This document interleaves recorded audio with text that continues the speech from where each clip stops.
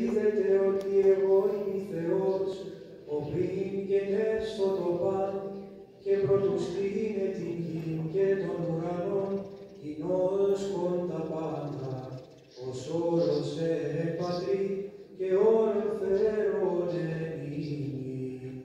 Δόξα σοι ο Θεός ημών, δόξα σοι, λόγος συνέστησα των ουρανών αματική, συνήλιγαν το Πατρί και διαλόγου φέρω το δε το παν, ο λόγος σοφία και δύναμις και οίκων και συνεργός και ισουργός. Δόξα σοι ο Θεός ημών, δόξα σοι.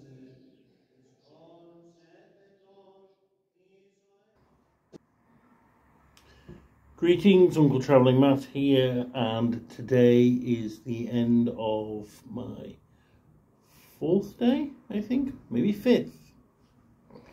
I think arrival 1, 2, and Trodos. Yeah, 4th day in Cyprus on my trip with Alex Jacobi. So today we've been in Nicosia, or maybe we've been in Lefkosia, and I'm going to start with that. So I'm in the capital of Cyprus, as I was last night, on my hotel balcony. But this city we know as Nicosia, but it's actually also called Lefkosia or Lefkosia. Right, so Lefkosia is the Turkish name, and that's the official name for the other half of the city. The official name for this half of the city is Lefkosia, which is the Greek name. So what is Nicosia? Well, for large periods in Cypriot history, they were dominated by the Franks. It was basically the Crusaders who got chucked out of the Holy Land, came here and established it as their base. And they struggled to say some of the Greek names, one of them being Lefkosia, so they said Nicosia, which was easier, and the name stuck as the official name. But the Greek name is Lefkosia, and when Cyprus became independent, they reinstituted some of the Greek names, although this one doesn't seem to have caught on, and most people seem to call it Nicosia, which I actually think sounds like a better name. But anyway, that's that. So whether I'm in Lefkosia or Nicosia, this is where I am. And today we've thoroughly explored the Greek half of the capital. Now, I've got a bit of a map here, so you can see it's half of a circle, and there's all these fortifications, right? So these are Venetian fortifications from the 15th century. They're pretty dramatic, and you can't walk around them all because there's the green line through the middle, which literally is there, and the other half is in the Turkish Cyprus. But they're complete, and they're pretty impressive, and there are some nice walks underneath them. And they delineate what is the old city and the new city. The new city, we had a little look of a bit around last night when we went out for dinner. We went out for our evening meal. We had a wander round until we found a place that looked good, kind of taverna type place, and had a fantastic meal of mixed mezze with some beautiful sausages and different meats and stuff. And I washed it down with Retsina, which I think Alex, who's a bit of a wine connoisseur, was not overly impressed with, but I enjoyed the Retsina. And then we came back to the balcony and we enjoyed some sweet Byzantino wine that we'd bought up in Kikos. And then it was very pleasant. But that was that. And we saw a bit of the new city, which reminds me, it's a little bit like Beirut or Tel Aviv. It's kind of soulless and a lot of concrete high-rises and really like bland bars. Not poor in any way, but just nothing really to recommend it. But the old city's different. It is an old city. And this morning after breakfast, we crossed over into there and explored thoroughly. So what did we see? Well, I'm going to keep referring to the book. We went to a church first. I can't see the name of the church on there. It wasn't one that was in the guidebook. But what was interesting about this church, it was nothing particularly spectacular, but it was actually run by the Alexandria Exarchate. So Orthodox Christianity is one, in that it's Orthodox, but there are different patriarchs or exarchates. And so there's, a Greek one and a Bulgarian one and a Russian one. And this particular church was run by the Alexandria one in North Africa. Although stuff was in Greek, and it was a pretty standard Orthodox church.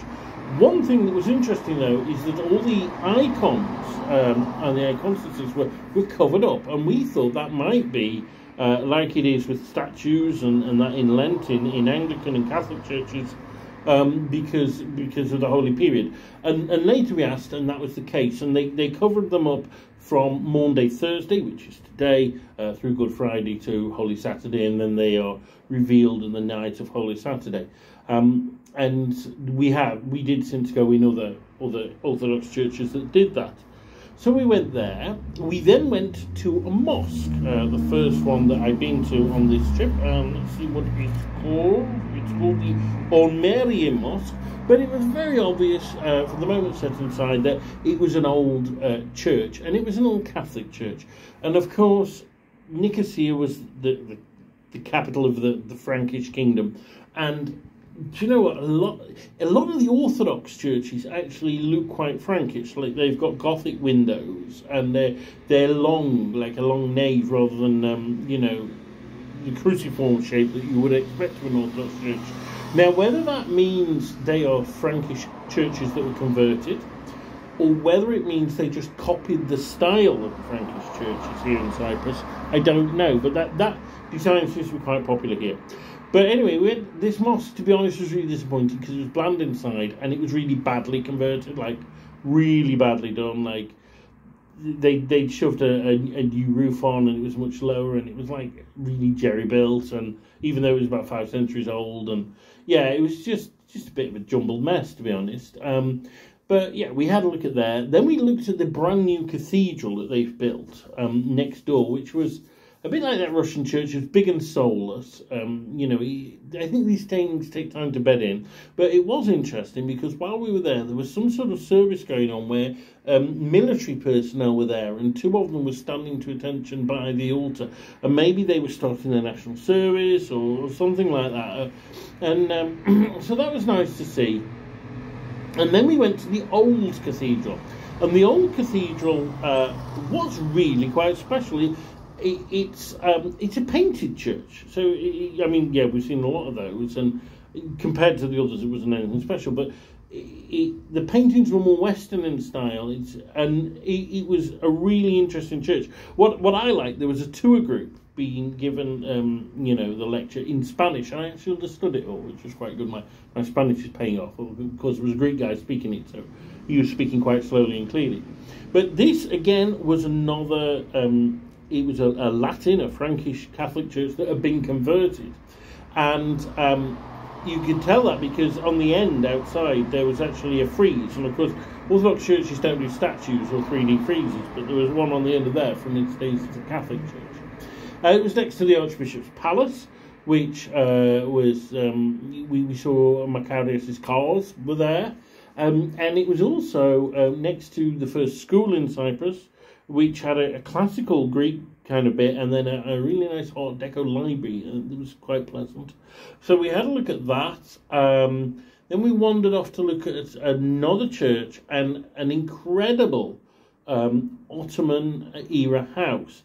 And again, I've been to quite a few examples of Ottoman domestic architecture, and I like them, but this one was... The bottom floor was very Frankish, and I believe it was a Frankish house, a Latin house, but then the upper floors were Ottoman, and there really was this kind of mishmash of cultures going on here in Cyprus that I've not really seen elsewhere, and it was an incredible building, and there was the rooms were very nice, and one of them had a gorgeous painting of a city. And we tried to find out what the city was, and nobody knew, which was a shame. But really, really nice. That was, to me, the highlight of the day. It was a really peaceful place. It was great. We went for coffee, then went to see the Liberty Memorial, which was... It was good. It was quite evocative. It was of people coming out of prison. But it needed a little bit of repair to it. So, that was a shame. We went to the Famagusta Gate in the fortifications, and then we went to the struggle about the national liberation struggle. So that's all the EOKA stuff. What was that like? Well, it was well presented and stuff, although most of it was only in Greek. And yeah, the British are the bad guys, but I don't know. I've been to so many national liberation struggle museums that they do seem to be a bit much of a muchness, and it was a kind of partisan struggle against the oppressor, and they eventually won, and there's a kind of memorial to all the martyrs at the end, and it was nice to have some of the personal possessions and stuff. But for me, I'm not a nationalist, so I struggle to relate in that way. But also, I don't know. It's just.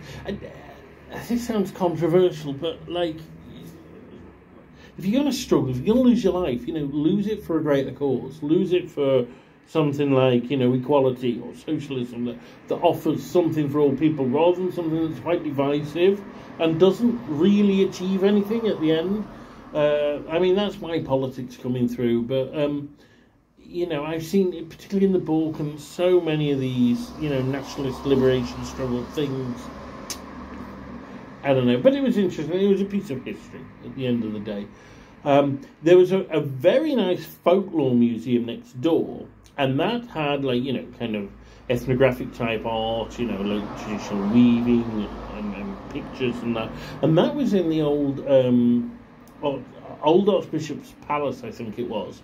But it was another Frankish building. It had been a monastery at some point, so there was Frankish elements there. That was nice. We then walked into the centre. We had something to eat then, and then had a quick look at the Maronite Church, which is modern. But that was it was quite pleasant actually. And of course, Alex and I had travelled to Lebanon together, so it was nice to see that. And the Catholic Church, which actually juts out into the Green Line. So we saw, the border, like literally the boarded off streets. Where the other side is Turkish Cyprus, and that's quite interesting. I also went up a tower. It's just a high-rise block, but the reason you go up is got great views over the whole of the city, and to see the panorama of the whole of the old town and then beyond was pretty cool. What was also quite cool is that the two girls on the desk were Bulgarian, and they were chatting loudly in Bulgarian. So I don't quite know how they ended up there, but they did, and there we are.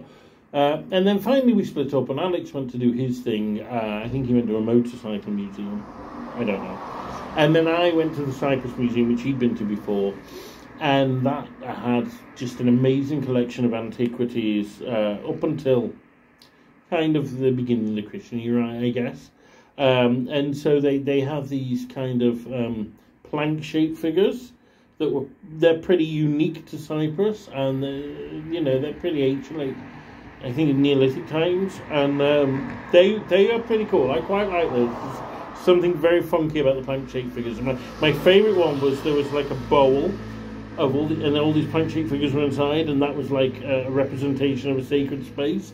Really like that. And then there was some very stylised pottery in that, and it gradually morphed into what we might call classical Greek style pottery. So that was interesting. There was a load of inscriptions on stones, and one of them I think was in the Phoenician alphabet that we saw in Byblos when we went there. So that was interesting too. But then I was really tired, so I went back to the hotel, had a sleep. Alex came later, and then we went out for a fish meal, and it was one of the finest meals I've had in years. I had an octopus casserole in red wine sauce, and had a hint of coconut. And Alex, he is a wine connoisseur. He bought an expensive bottle of wine, something he wanted to do, and that was very pleasant. And I have to say, absolutely stuffed, but what a glorious meal. And yes. So it's all good.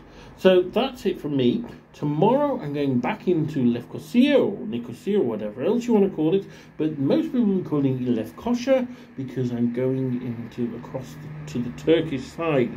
So wish me luck, and thanks for watching, and keep travelling.